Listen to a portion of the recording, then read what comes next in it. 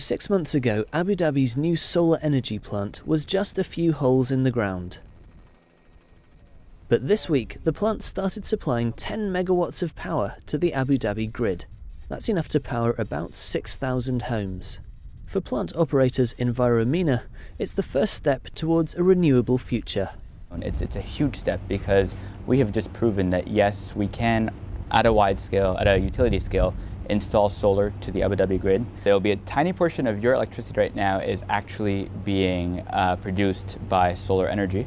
The plant is part of Masdar, the carbon-neutral city under construction near Abu Dhabi, as the emirate looks to become a world leader in clean energy and reduce dependence on oil.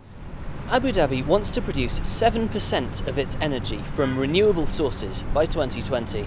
That's quite an ambitious target, and it's expected that a large proportion of that target will be met by harnessing Abu Dhabi's other abundant natural resource. The solar resource in the region is fantastic. The amount of energy you get from a solar panel in the Gulf in general is around, will produce around twice as much energy as one in a place like Germany, which is currently the leading market for solar globally.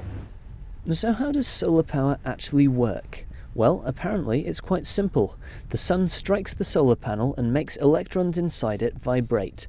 This movement of electrons creates electricity, which is then ready to be pumped into the grid and into your home. It's a simple technology which has been around for 30 years, but the high cost of solar panels means that it's still not as cost-effective as burning fossil fuels. Non-renewable energies, the energy that we're generally using right now, is, from a long-term perspective, only going to go up in cost. It is a declining resource. We will see that in the future, renewables will be as cost-effective, if not more cost-effective, than conventional energy. With Abu Dhabi pledging to generate around 1,500 megawatts of renewable energy by 2020, it looks like solar power is about to have its time in the sun. Jerome Evans, Inside the National.